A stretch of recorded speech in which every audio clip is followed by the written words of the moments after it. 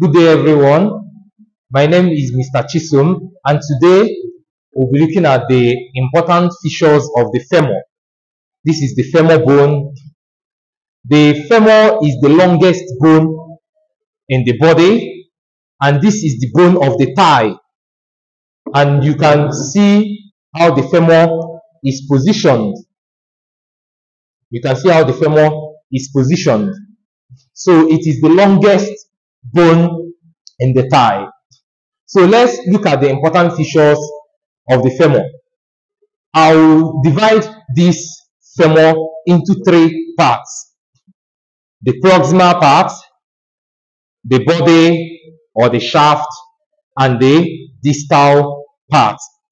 The proximal part, the body, and the distal part. Let's look at the important features in the proximal part. So first of all, you can see the rounded part here. You can you see this rounded part? This is referred to as the head of the femur. This is referred to as the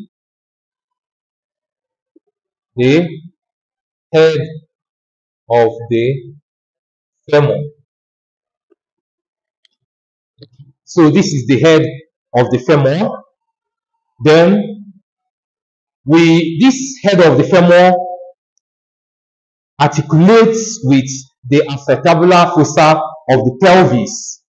So this is the pelvic bone, and this is the acetabular fossa of the pelvic bone. You can see how the head articulates with this fossa to form the hip joint. So this is the hip joint, to form the hip joint. So if you notice, there is a hole at the head here. There is a hole here at the head.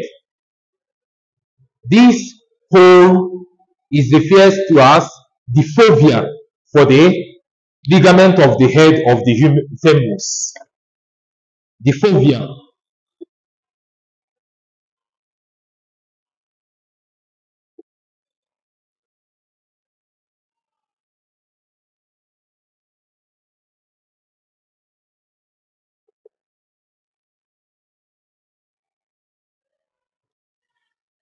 So this hole here is referred to as the fovea for the ligaments of the head of the femur. So there is a ligament that helps in the stability of the hip joint. That ligament is known as the ligament of the head of the femur. But here, this gives attachment to that ligament, and that's why this hole is here.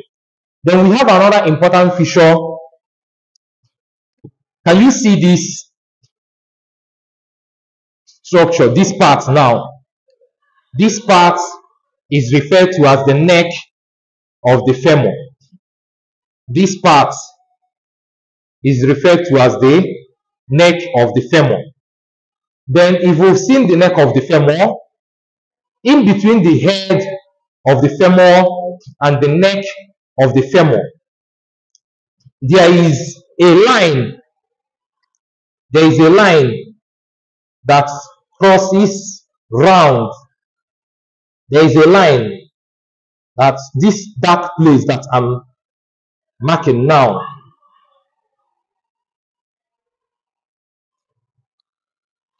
This line that I marked,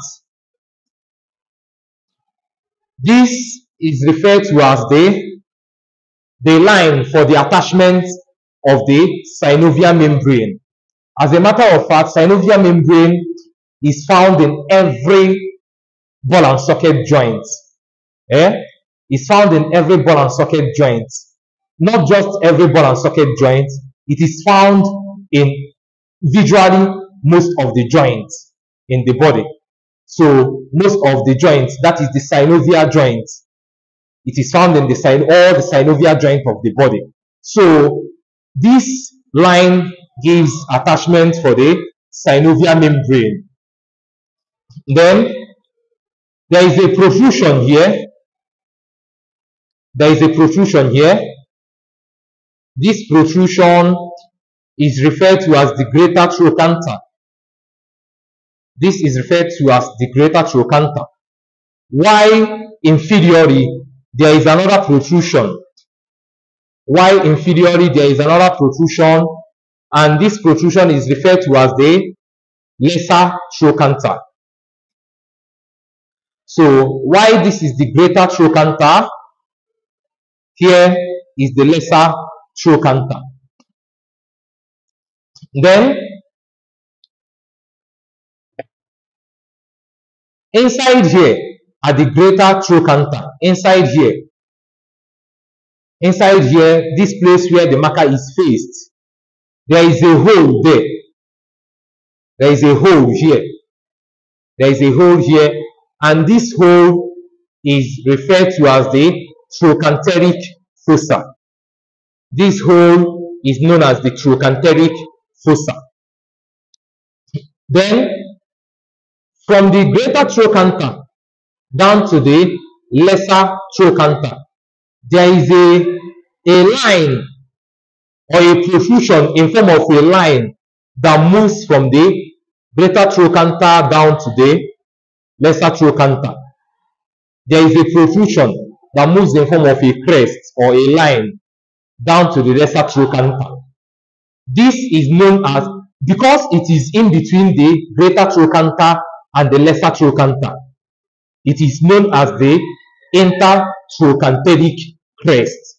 It is known as the intertrochanteric crest. So, because it is found in between these two trochanters, it runs along the both of them. That is why it is called the intertrochanteric crest. Then at the middle of the intertrochanteric crest, there is a protrusion at the middle. This protrusion at the middle is referred to as the quadrate tubercle. This protrusion at the middle of the intertrochanteric crest is referred to as the quadrate tubercle. Then there is a line that moves from the neck. You can see there is a line here that moves from the neck of the femur down. There is a line here. This line here is known as the intertrochanteric line.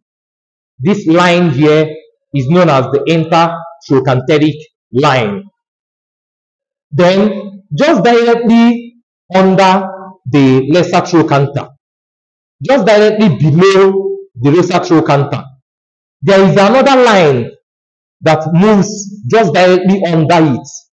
There is another line that moves from the lesser trochanter down. This marked place now, it is known as the pectineal line. It is called the pectineal line because it gives attachment to the pectineal muscle, and that is why it is called the pectineal line. Then, just directly under or below the greater trochanter, you can see this marked protrusion now. There is a protrusion here that I marked. This protrusion here is known as the gluteal tuberosity. It is known as the gluteal tuberosity. It is called the gluteal tuberosity because it gives attachment to the gluteal maximus muscle. It gives attachment to the gluteal maximus muscle, and that's why it is called the gluteal tuberosity. So at this particular protrusion is where the gluteal maximus muscle finds its attachment. Then the gluteal maximus muscle, the gluteal tuberosity continues inferiorly. It continues inferiorly as the lateral lip of the linea aspera.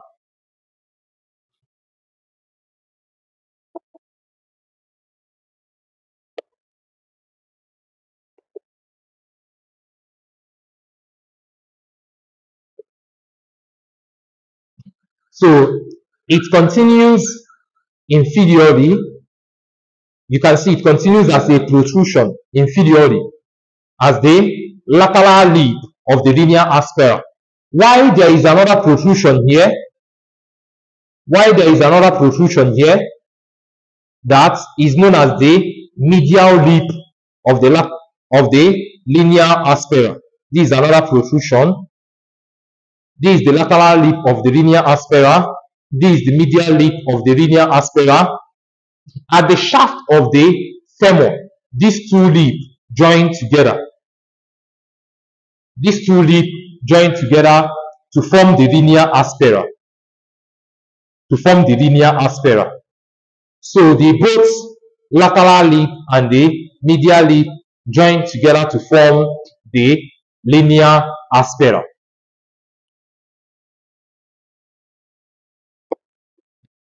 Then the linear aspera continues inferiorly. If you notice, it continues inferiorly and divide again. It continues and divide into two. If you notice, it continues down inferiorly or distally and divides into two. The lateral part or the lateral division and the medial division. You can see this marked line here. This is the linear aspera moving down to divide into two. This line that moves to the lateral is known as the lateral supracondylar line. It is known as the lateral supracondylar line. While the one at the medial part is referred to as the medial supracondylar line. Then both the lateral and the medial supracondylar line, the two lines form a triangular surface.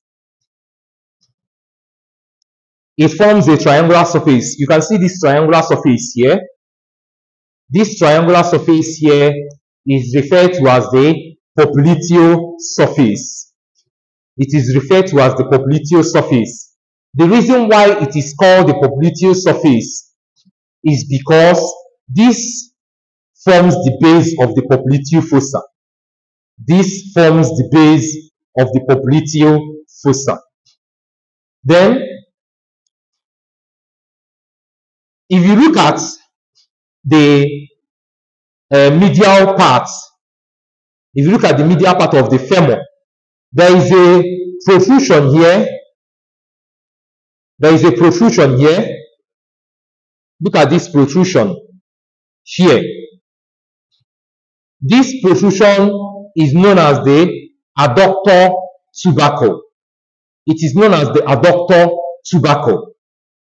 The reason why it is called the adductor tubercle is because it gives attachment to the adductor magnus muscle.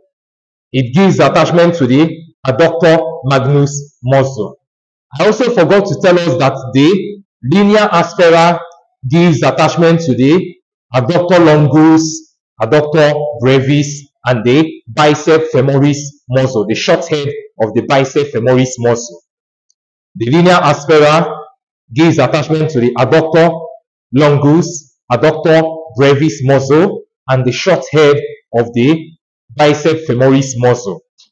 And the adductor tubercle gives attachment to the adductor magnus muscle.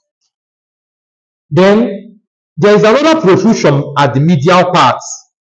This protrusion, this circled protrusion here at the medial part of the femur, distal femur. This protrusion here is referred to as the medial epicondyle of the femur. It is referred to as the medial epicondyle of the femur, while the protrusion here at the lateral part, is referred to as the lateral epicondyle of the femur. Then if you move inferiorly, there is this edge that looks like a ball. there is this edge that looks like a ball. You can see this edge that looks like a ball. This is known as the medial condyle of the femur. This is the medial condyle of the femur. While the one at the lateral part, here now, at the lateral part, you can see the one at the lateral part. This at the lateral part is referred to as the lateral condyle of the femur. Is referred to as the lateral condyle of the femur. Then there is a fossa in between these two condyles. There is a fossa in between these two condyles. You can see a fossa here in between these two condyles. This fossa is known as the intercondylar fossa. Intercondylar fossa. This is known as the intercondylar fossa. Then, if you turn the femur, if you turn it anteriorly, you notice that there is this surface here. There is this surface here. You can see this surface here. This surface is referred to as the patellar surface. It is referred to as the patellar surface. So, it is this surface, the medial and the lateral condyle, together with the patella of the knee, forms the articular surface of the knee joint, contributes rather to the articular surface of the knee joint. So, I believe we've been able to see all the important features in the femur. We've been able to see all the important features of the femur, ranging from the head of the femur, the neck of the femur, the fovea for the ligaments of the head of the femur, the line for the attachment of the synovial membrane, the greater trochanter, the lesser trochanter, the intertrochantelic crest, the quadrate tubercle, the gluteal tuberosity, the intertrochantelic line, the lateral and the medial lip of the linear aspera, which joins together to form the linear aspera.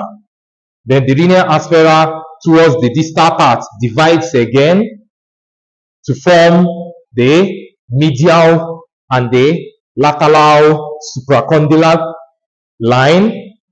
Then also the adductor tubercle, the medial epicondyle, the lateral epicondyle, the medial condyle, the lateral condyle, and the intercondylar fossa, and as well the patellar surface.